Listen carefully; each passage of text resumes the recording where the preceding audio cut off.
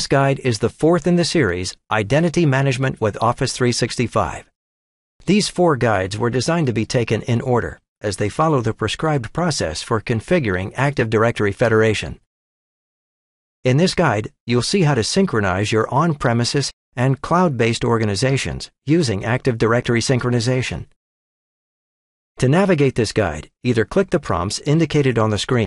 This is the server on which Active Directory Federation Services, ADFS, was installed previously in this series. From here, you'll log into the Office 365 Admin Center and see how to activate Active Directory synchronization. This step is required before you can configure directory synchronization. To begin, follow the prompts on the screen. Type in your administrator credentials.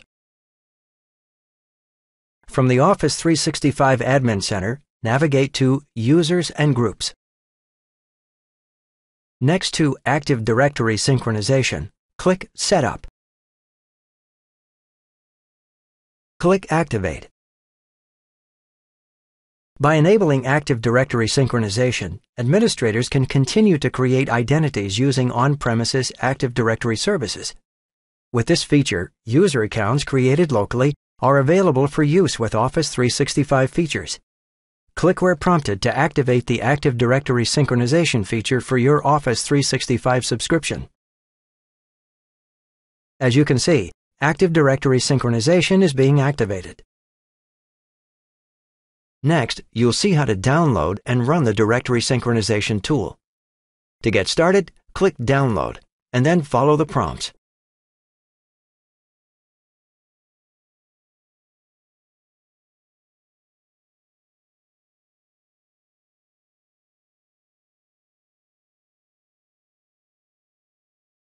The Microsoft Online Services Directory Synchronization tool has been installed.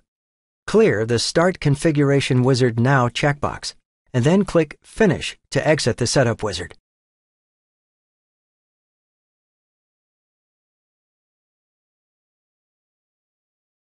As indicated on the screen, Active Directory synchronization has been activated. Now, minimize your browser and follow the prompts to continue. Switching to the domain controller, review the Active Directory user accounts that you want to synchronize to Office 365. In this case, the user accounts to be synchronized have all been placed in a custom organizational unit called Accounts. Next, let's return to the server with ADFS installed to see how to configure the Microsoft Online Services Directory Synchronization tool using the Configuration Wizard. First, open the Directory Sync Configuration Wizard. This setup wizard will establish a connection between your organization's Active Directory service and Microsoft Online Services. Follow the prompts on the screen to continue. On the Microsoft Online Services Credentials page, enter your Office 365 Administrator credentials. Next, enter your Active Directory Administrator credentials. Here, you have the option to enable an Exchange hybrid deployment. For the purposes of this guide, leave the Enable Exchange Hybrid Deployment checkbox clear and click Next to continue. The Microsoft Online Services Directory Synchronization tool has now been configured. Active Directory synchronization will now run every 3 hours. You can force immediate directory synchronization by leaving the Synchronize Directories Now checkbox selected. For the purposes of this guide, clear the checkbox. You'll see how to manually complete this process in a moment. Click Finish to complete and close the wizard. You'll now see how to use the Synchronization Service Manager to limit the scope of directory synchronization. To get started, navigate to Synchronization Service Manager and then follow the prompts on the screen.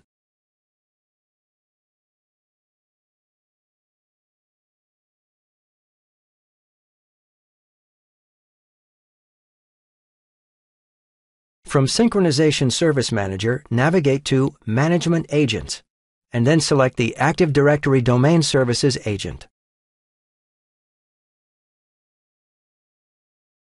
Next, you'll configure the directory partitions. Follow the on-screen prompts to see how.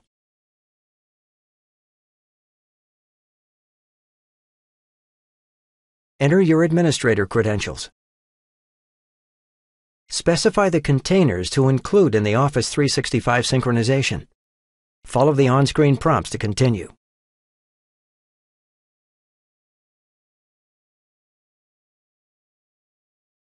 When finished, click OK to close the window.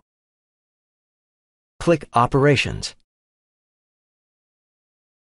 Next, you'll see how to use Windows PowerShell to manually run directory synchronization for the objects you've just specified.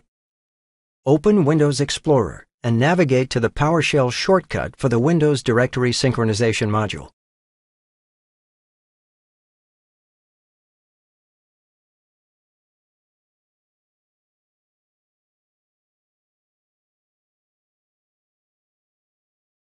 From Windows PowerShell, you'll enter a command to manually trigger directory synchronization. Press Enter to execute the commandlet. Follow the prompts to navigate back to Synchronization Service Manager.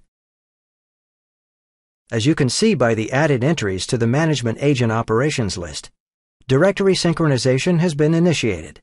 The process will also continue to run in the background every 3 hours to keep your organization's directories in sync. Next, you'll switch back to the Office 365 Admin Center to review user accounts and verify from the cloud that directory synchronization was successful. Follow the prompts on the screen to continue. Synchronized users may take 1 to 2 minutes to appear. For the purposes of this guide, refresh the page now. In the Status column, you can see the user accounts that are now synced with the on-premises Active Directory service. Select a user, and then follow the on-screen prompts to review the account details.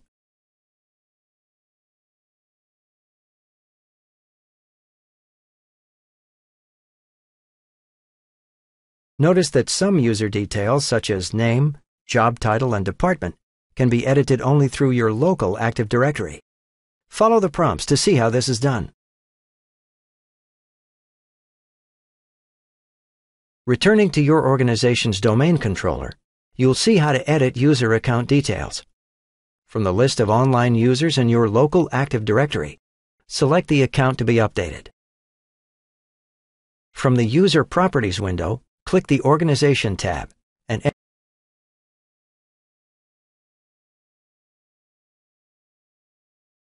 click OK to save the changes and close the window.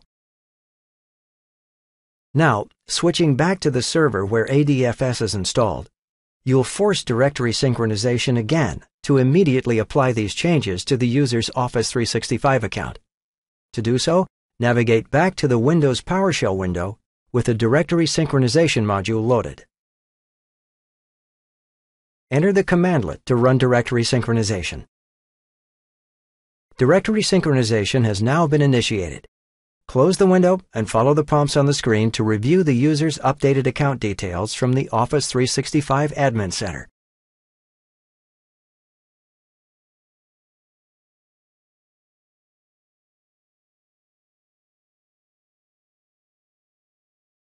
As you can see, the directory synchronization was successful, and the user's Office 365 account details have been updated.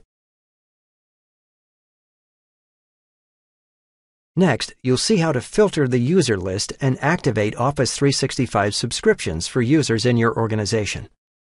First, follow the on-screen prompts to filter your user list to show only unlicensed users.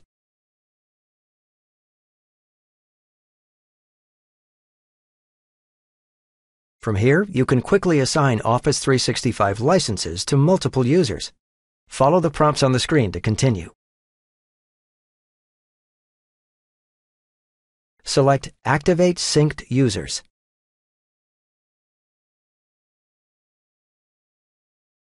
Next, set the user location for the selected users. Indicate the type of license to be assigned to these users from the list of available licenses. For the purposes of this guide, leave the current plan selected and click Next. Here, you can send temporary passwords for new users to yourself or to the users. For the purposes of this guide, send a copy of these results to yourself only. To continue, click Activate. As you can see, Office 365 licenses are now active for the users you've selected. Click Finish, and then follow the on-screen. Now, switching to a workstation, you'll see how to sign in to Office 365 as an end user to verify identity federation and client connectivity. Follow the prompts on the screen to continue. Enter domain credentials for a user in your organization. Next, you'll add your organization's domain name as a trusted intranet site to allow the user's credentials to be passed through to the ADFS server. Navigate to the desktop and follow the on-screen prompts to continue.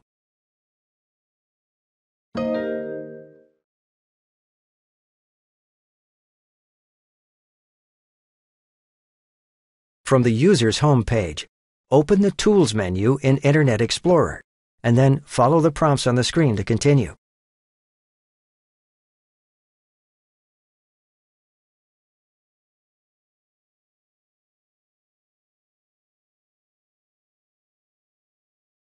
Navigate to the Security tab to set security settings for local intranet sites.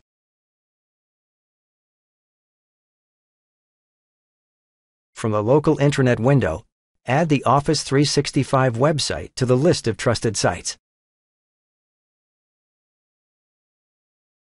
Click Close and follow the prompts to save your changes.